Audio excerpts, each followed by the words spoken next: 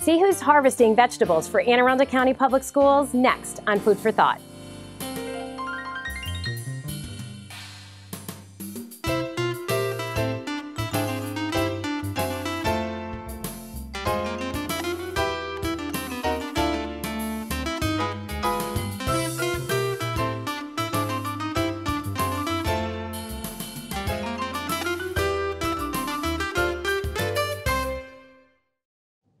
Hi, I'm Jodi, the host for Food for Thought, and thanks for watching. Today I'm joined by Andy Holloway from Baywater Farms, and we're going to talk about fruits and vegetables in Anne Arundel County Public Schools.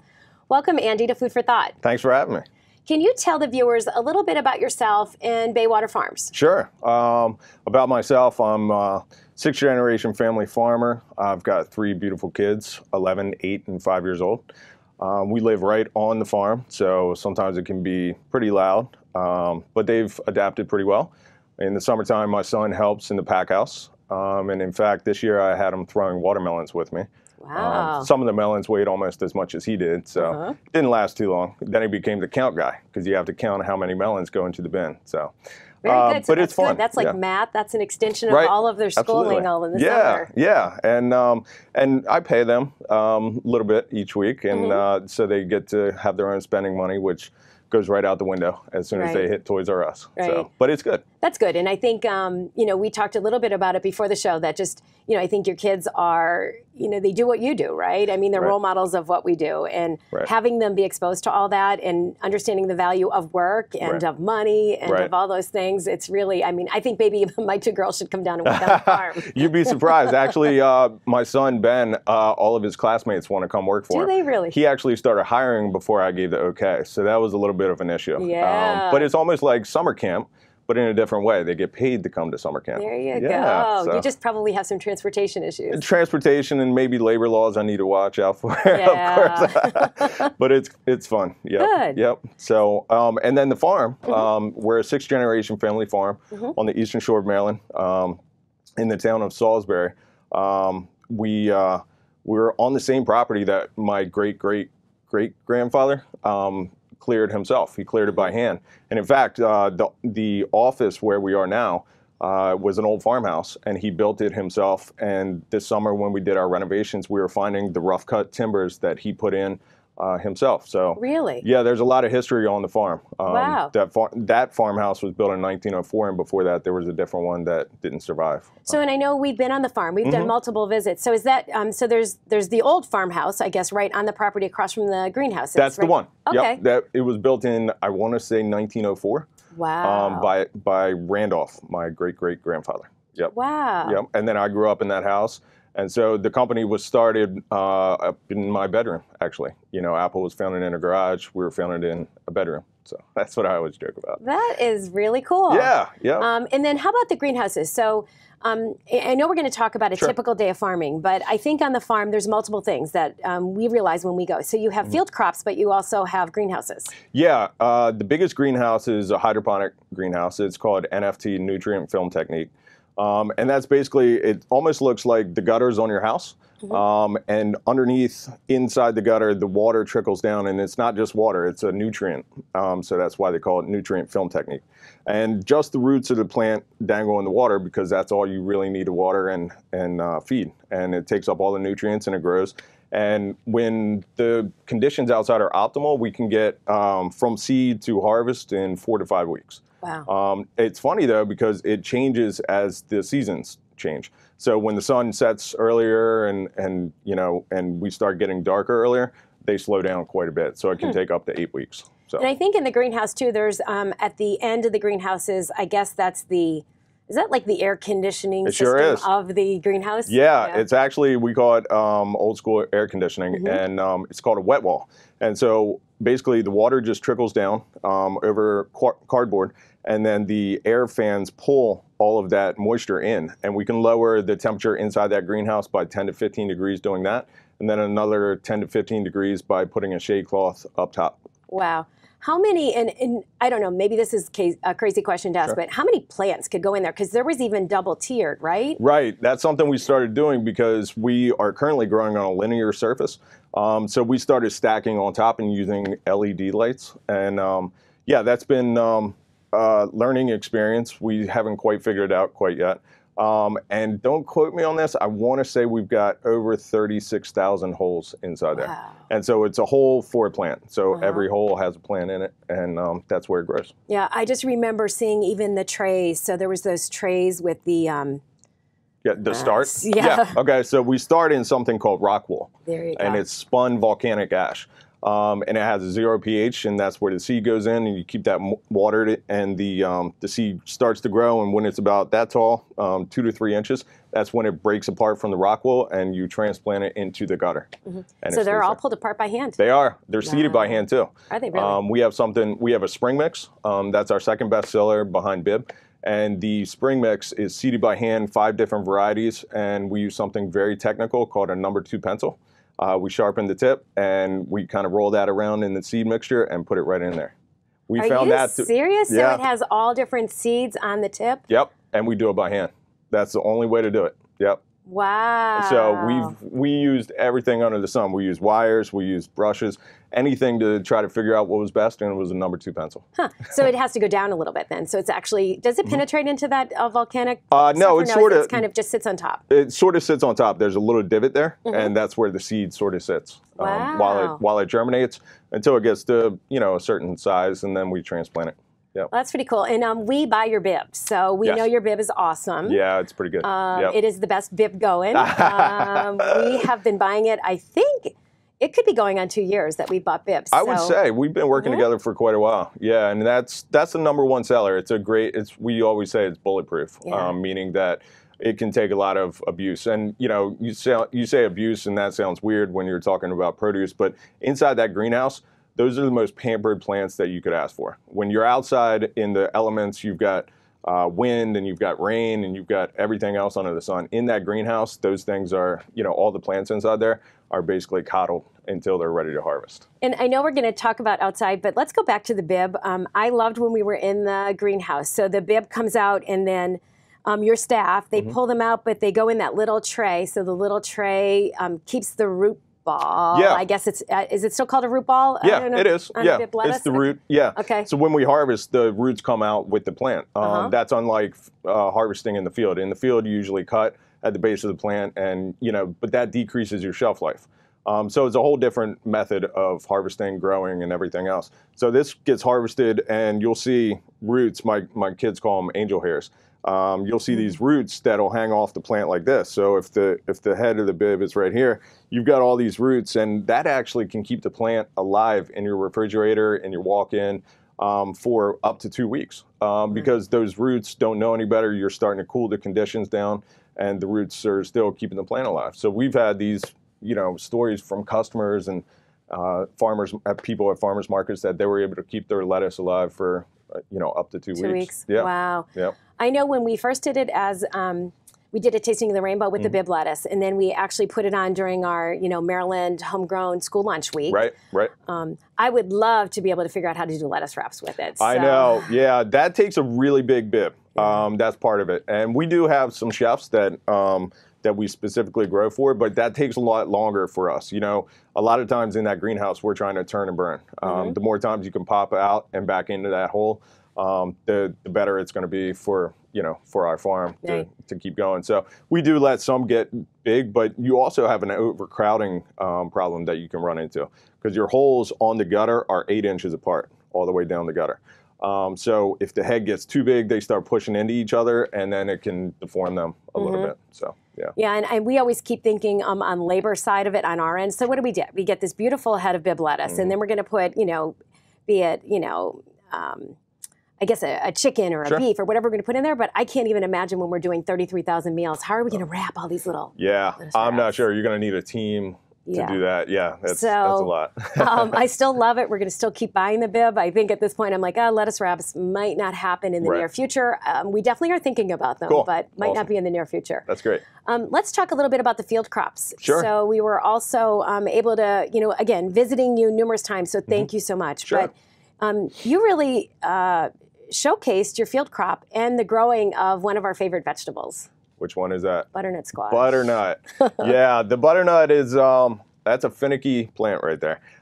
So yeah, we grew more this year than we ever have before. It's a really unique item in that it's got a shelf life. Everything else we grow, we don't really have much of what they call a shelf life, meaning how long it can stay around until it goes bad.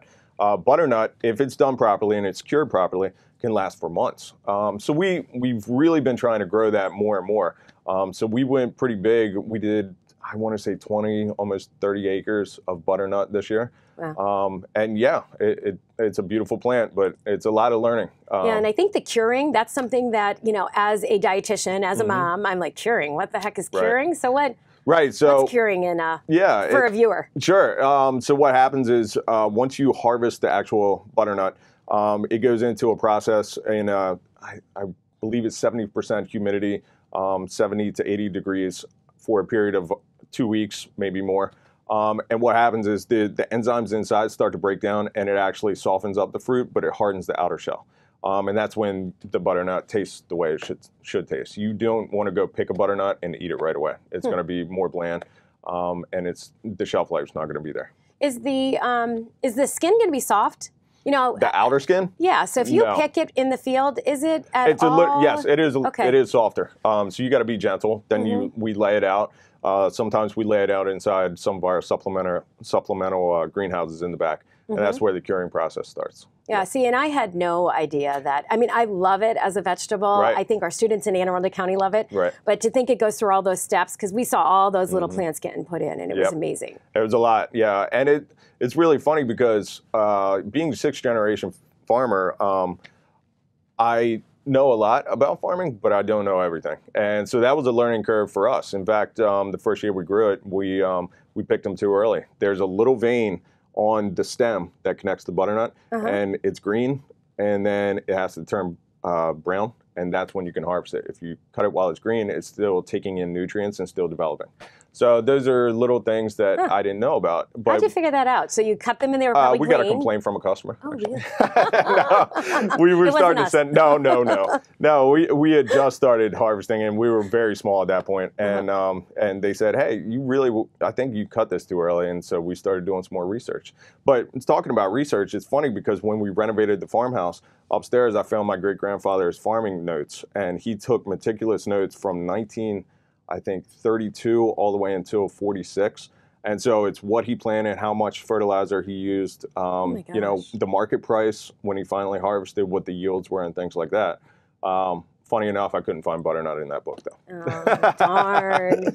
So was he growing anything different than you were? I mean, I'm sure he is because times have changed. But what was his primary crop? So he grew a lot of tomatoes. He grew, I want to say, lima beans, definitely big into sweet potatoes, which we're trying this year. You know, what we typically do on the farm is we get an idea and we say, hey, this might be really good for us to grow. Then the research starts, then the, you know, procuring the seeds starts, and it's a big process. It can take a year to get what started as an idea into the ground and finally harvested. I mean, it's a big undertaking. And then you find these little things like cutting the butternut at the right time. At the end of that cycle, that's pretty frustrating, but you know, there's a lot of good research out there. We work with Maryland Department of Ag. They have a guidebook and tells you a lot of good things about storing, handling, harvesting. So yeah, we're still working, and we're always looking for new things. Good. Yeah. I mean, I think it's a class operation. I mean, we love the visits. Thank you. And we love the videos, and we love the produce. Great. So I really think the best thing that could have happened for Anne Arundel County Public School students is our partnership and that we're able to buy from you. So absolutely. We're going to take a quick break, but that was tons about farming. And then I think we're going to talk a little bit more about the things we do with marketing. Sure. And what else we provide for our students here in Anne Arundel County.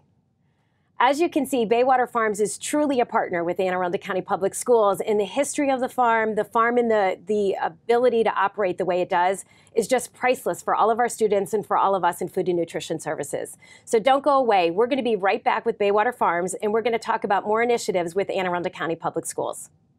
Today I come to you with exciting news about school meals. School meals offer students a healthy school breakfast and lunch.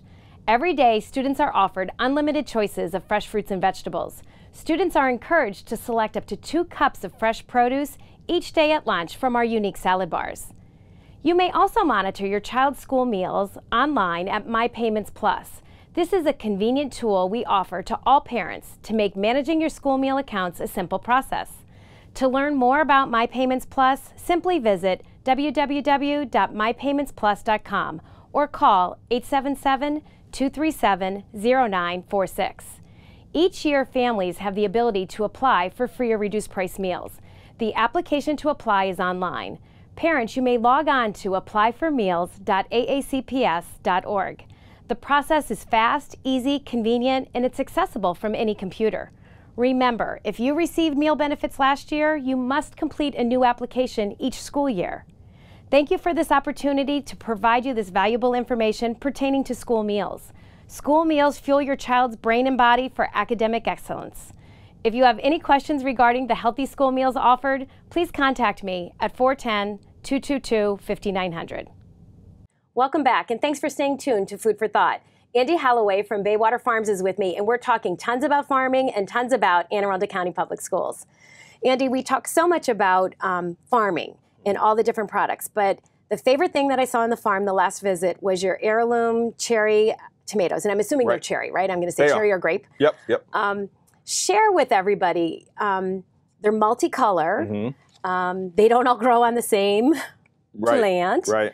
And I don't know how many plants you had in that one area we're in, but it was absolutely stunning. The product was beautiful. Yeah. We use it all the time. Oh, that's great. So that has become our #1 in the field. It did not start that way, but it ended that way.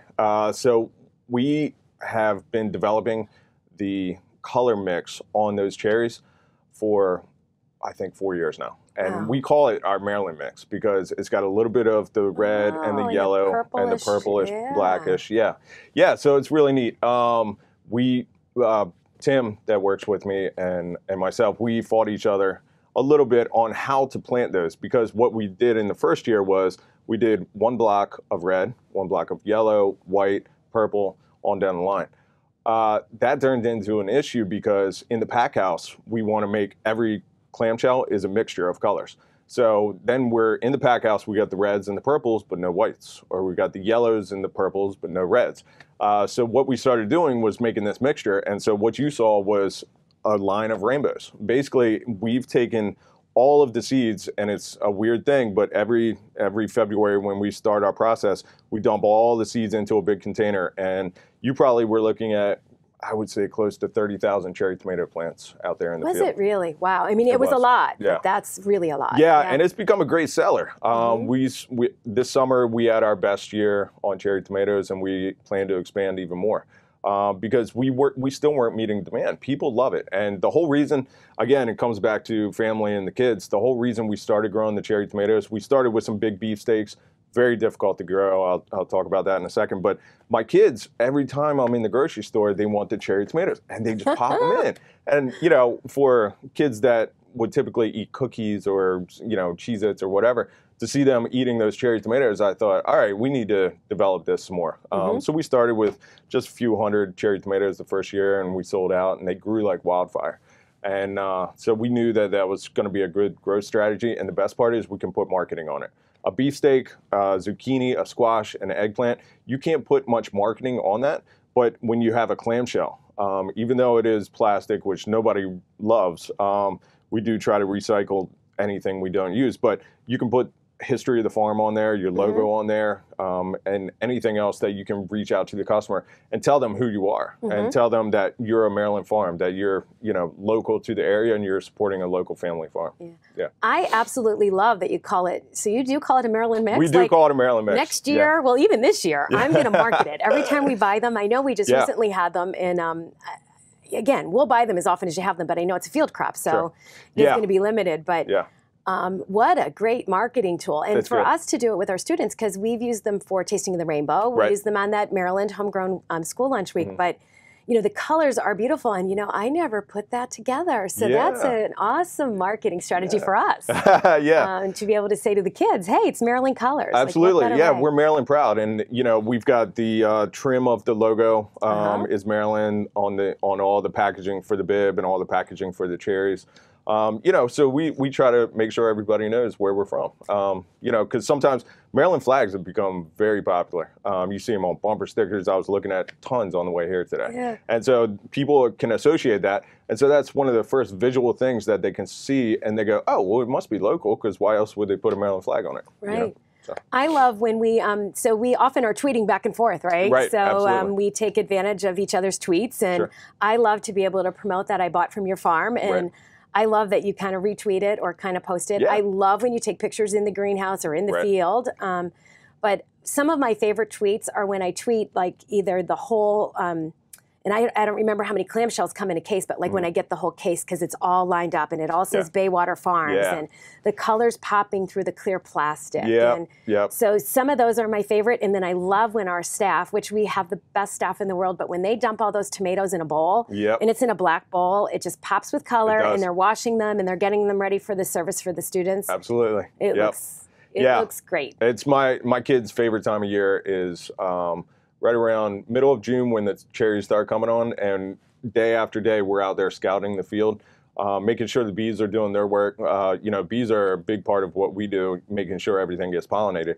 And so the kids and I check on them, and I give $10 to the first kid that finds the first cherry tomato of the year. And you've got those kids going well. I do. Yeah. Good for you. So let's go back to pollination, because I didn't think we were going to talk about pollination today, but it's pretty cool because I get to see it on the farm, and I got to see it in the greenhouses.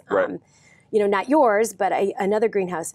So the bees do all the work for you, correct? Yeah. Whenever I do field trips at the farm, I always joke and I say, this is the hardest workers out here. I also make sure no employees are standing around because I don't want to hurt their feelings. But yeah, that's, it goes without saying, if those bees don't do their job, and, there's the colony collapse disorder that's going on. And, that's a scary thing to think about, what could happen to the bees, because no tomato is going to be grown unless it gets pollinated from those bees. And so you look out across a field, like you saw how big it was, to think that they've got to touch every single blossom to make a new cherry tomato. That's kind of daunting. I couldn't imagine. So, a neat thing happened this year, though. I was turning the irrigation system on, and I got it out of my truck, and there were tons of bees, and we didn't have a hive there.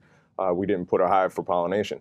It turns out it was a wild colony, and so I called my beekeeper. He came over within an hour and put a beehive out there and was able to get them all inside. Really? And now they're working for him now. Yeah, they were sort of nomads. I got a little scared that they were, Africanized or, something. So when you put the hive there, they just, how do they know to navigate in there? So I don't know enough about it. Yeah, I don't know enough. I believe he put a pheromone inside that lured the queen bee into it. And then all the worker bees followed the queen bee, and then it went into the hive. Then it comes back at nighttime, picks it up, and they start working for him. Yeah, it's pretty cool. It's amazing. Those bees, they've got the best life. I mean, they work hard, but then all winter he ships them down to Florida, and they just hang out in Florida all winter. Nice. Takes them down. Maybe maybe we should hook up on that train. And be Apparently. able to go down for a few Exactly. Our kids might like it too. Right? Exactly. How long do the cherry tomatoes grow? So you said June. I guess I'm surprised that they start that soon. I know we have purchased them in June. We also purchased them in September when we come back. Yeah, so that's a great point. These cherry tomatoes are heirloom variety. Heirloom means that they are indeterminate growth. Indeterminate growth can grow all the way until frost kills them, basically. If you treat them right, if you give them the right nutrients, the right soil, they will continue. So we are still pulling cherry tomatoes out of the field right now, and it's getting into in the fall. We're still pulling in the fall. So it's pretty good to stagger your planting. So we want to be first in the market. We want to be early. That can come back and bite you because we try every year. We're planting earlier and earlier, but we would never plant the whole crop. So we'll do 10,000 now, another 10,000 later, 5,000, we call it a kicker patch, 5,000, and continue on that way so that the season has this arch to it. And when you're hitting mid-July and into mid-August, you've got the most volume coming out of the field. So the first plants are, still harvesting, but the middle's going strong. That's right. And then the next patch is coming on too. So you've got the end of the first patch and the beginning of the last patches coming in with the biggest bulk of your stuff. And I can tell you that the farming has boiled down to spreadsheets. unfortunately. I mean, that's what it takes, because when you think about trying to manage that many plants, that many transplants, the dates and what they've had on them and all of those things, and when you expect harvest, you have to be scientific almost. Right. You have to use. And did you have your, I can't remember, I thought the lines were marked. Didn't you have something marked on them? I know you guys were working on the water. You were working on the water system when we were there. Yeah, and we also had, I think when you were there, we had just had a blowdown. And so we had this big thunderstorm come through. So all the cherry tomatoes, because they're indeterminate, what happens is they grow straight up and they keep growing. So you have to keep trellising them, and they're on Honduras pine stakes that are, I think it's 2x2. And we pound them into the ground manually every year. Then we reuse the stakes. Well, what happened was a big thunderstorm came through and it broke the stakes and they all fell down. So then we had to get trucks and forklifts and stand it back up. So you can imagine the plants are attached to these trellises and they all fell down. And then we had to basically... You have to probably do them all at the same time. Yep. So it was me and all my guys on a Sunday afternoon, and it was 102 degrees outside, and we were standing them back up, pounding them back in the ground. It was crazy. But guess what? The plants survived. Not a single problem with them. Wow. They're pretty hardy. Once you treat them well and you give them good food and nutrients, yeah. And I remember the day we were on the farm, wasn't it? It had to be 100. It was so hot. Yeah, it gets hotter and hotter every year. That's a different story. Yeah, it was so hot. I was like, oh my gosh, I think I'm dressed wrong. It was so hot. Yeah, it's brutal out there. And not only that, but you've got these trellises, these lines of trellises where the tomatoes are, and because they're indeterminate, sometimes they can be 10 feet high. Well, that means there's no breeze coming through. So you've got 3-foot space between the tomatoes. The guys are walking through all day, and there is no wind blowing. I mean, it's pretty bad conditions. Yeah, and I think I remember, your staff pulling, right? So they were pulling from all those different in the crate. I don't even. Is it called a crate at the end? We call it a black flat. Yeah. Right. It was absolutely stunning because all the colors are truly mixed, just like you wanted. Exactly. Perfect combination. Yep. I was quite impressed. Like I said, every time I go, I just learn more and more. And I keep thinking maybe farming should be in my history. Maybe it is. How about we talk a little bit about arugula? Sure. We also bought arugula, and that's going back to the greenhouse. So much of that stuff, and I think it's pretty cool. I could call you and say, we're looking for another tasting of the rainbow, which everybody knows, first Friday in all schools in Anne Arundel County public schools, we offer a new fruit or vegetable. We did tons of your local last year. Right. Tons of those greens. So like an arugula is a unique crop to us, to school meals.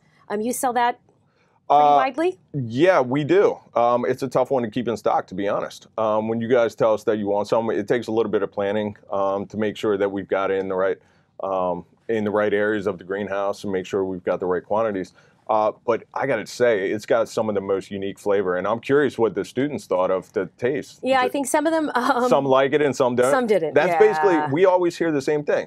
People either love it or they hate it, and anybody that doesn't know, the arugula's got just the most peppery flavor, spicy, almost like an herb, more than a lettuce, and I think it must be a cross somewhere between there.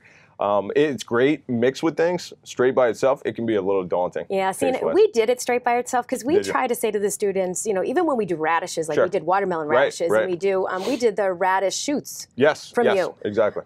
It's kind of interesting because we want to say, taste it in its simplest form, right? With no, I mean, we do roast tons of things, but we just want them to taste it and really accept it for what it tastes like. That's but great. Yeah. It was a little bit, some of the students were like, ooh, I'm not sure about this one. So I think that peppery, more of a bitter, I guess, right? So that's always interesting on the field trips that students take on the farm too, is the peppery taste of the arugula. I always get them to try that. And then the second thing is shishito peppers. We grow a lot of Japanese shishito peppers, but they're also called the Russian roulette of peppers because 1 in 10 is spicy. So I give them out, and I'll take 10 and give them the 10 students, and they all take a bite simultaneously, and you see who's got a hot one. And that's always pretty fun. Who gets the hot one? Inevitably, it's always a girl, a little girl, and she's always not very happy about it. That's pretty interesting. Yeah. Well, I think we're kind of coming to a close. Okay. We could probably talk for an hour, to be quite honest. Thank you for your partnership. Sure. Thank you for growing in Maryland, and thank you for selling to Anne Arundel County Public Schools. Thank you. Thank you. As you can see, Baywater Farms is so key to all of the local produce that we provide the students in Anne Arundel County Public Schools. They've participated with Tasting of the Rainbow. We've done videos on site. We've done field trips for our staff as well as design and print services. And our students really get the benefit each and every day to have a healthy school lunch with local produce from Baywater Farms. So for that, I thank Andy. I thank everything that he does on the farm. And it really helps our students have nutritious meals being ready and fueled for success. If you have any questions about the school meals program, please call me at 410-222-5900. Thanks again, and I'll see you next time on Food for Thought.